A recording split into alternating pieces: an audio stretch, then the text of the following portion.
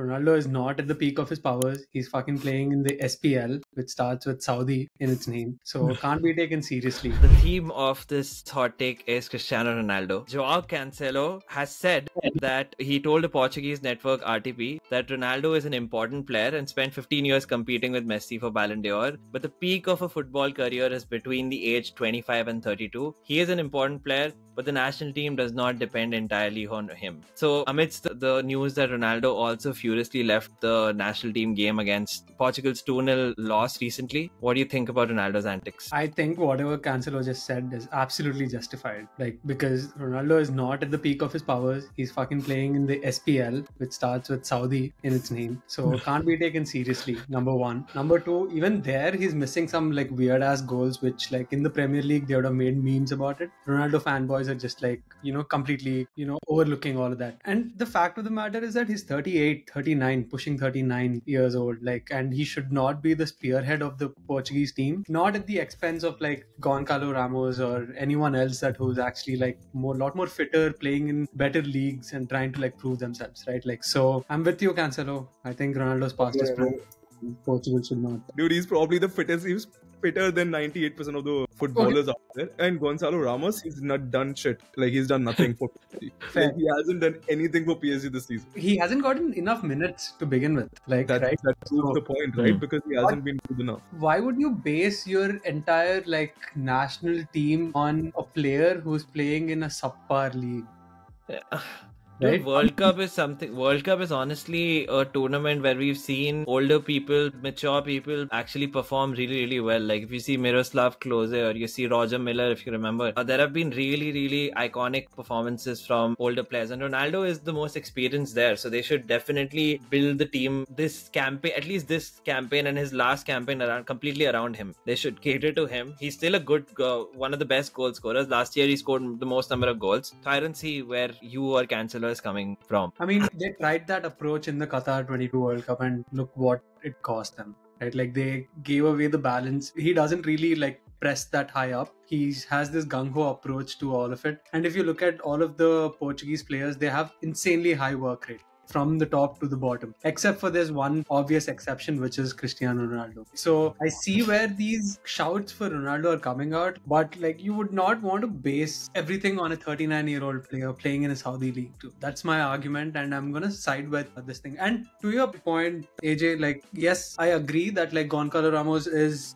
probably, if you compare both of them, Ronaldo, you'd pick Ronaldo over him, but would you bank on Ronaldo to finish 90 minutes every game in Euros where they're going to face some of the tougher competitions than what he faces in Saudi week in, week out? I think it's again, joke aside, but it's a very kind of Messi-esque argument, right? Messi, 36, doesn't press, never pressed, doesn't overwork, never did anything. Messi didn't press during the whole campaign and won Argentina the World Cup, literally. Maybe not fit enough to carry Portugal on his shoulders, but then his sheer presence and his sheer demeanor and the amount of energy he asks from the team just because of him being Ronaldo and being the winner and the champion that he is, I think that motivates the whole nation and the whole team to a different level. So even if he's is going in like a super sub, if you're not starting him or bringing him for last 30 minutes or something like that, I think it has to be built around whole Ronaldo dynamics rather than any other player, because they don't have a finisher as such in their team.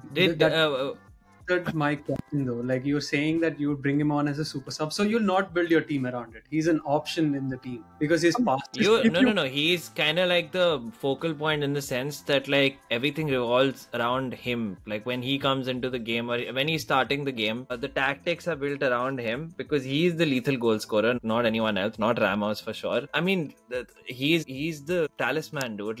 World Cup is all about balls. World Cup is about stature. Same reason why how Messi won Argentina in the World Cup, but he wasn't the most important player, but the team was based around him essentially. So that's the reason. Dhoni won the IPL with CSK, same reason. So the thing is, the other forwards that are in this team which are potentially overlooked because of the god complex that you both have for Ronaldo is Rafael Leo, right? Goncalo Ramos was a bad example because Rafael Leo didn't strike my mind. And then there is Pedro Neto, right? And then you have João Felix, right? some 3 other attacking players who could play with higher work rate, arguably equal finishing, I would say you're not missing out. You're not missing out on a lot. You're not missing out on a lot by like ditching players over a 39-year-old Ronaldo. So Yeah, that no.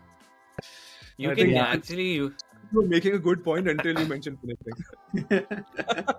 I genuinely do believe that finishing wise, Ronaldo is head and shoulders above everyone in the Portuguese team, especially when it comes to big occasions like the World Cup. Again, I'm saying if this was a league campaign, right, I would say it's here differently. But this is the bloody World Cup, dude. He's the boss of like these kind of competitions, Champions League, World Cup. So essentially, you have to have all these runners and workhorses around him, and then he'll be the guy to finish things. Defenders will be, imagine, dude, a Moroccan defender is seeing Ronaldo, he's shitting his pants, like, and he's seeing Ramos, Gonzalo Ramos, or whoever. He does not thinking one bit. He sees Cristiano Ronaldo in the middle of the game, he's gonna try to take his autograph and concede a goal. But like think from this perspective, right? Like, when do you move on from a player? At what age do you think about moving on from a player? Because if you're thinking about World Cup, which is in 20, he's going to be 41. Name me a last 41-year-old player who played well, regardless of like him being like human gene, enigma and everything that is Ronaldo. I agree with all of that, but there comes a point where you have to overlook, we fucking retired Sachin Roger Tendulkar. Miller, I have your answer. Roger Miller, the Cameroonian player, was the oldest player to score in a World Cup, 42 years and 39 days, and he was the star of that World Cup. If you see, if Portugal take Ronaldo, they'll suffer the same fate as Cameroon from that World Cup, not win the World Cup. Right? No, Like, I mean, the Cameroonian team and the Portuguese team are different, right? Portuguese team is probably at the peak of its powers right now. Exactly my point. Like, why would you take a 41-year-old Ronaldo to the peak of the first? I'm going to change my opinion. Are we talking about Euros or World Cup? Euros.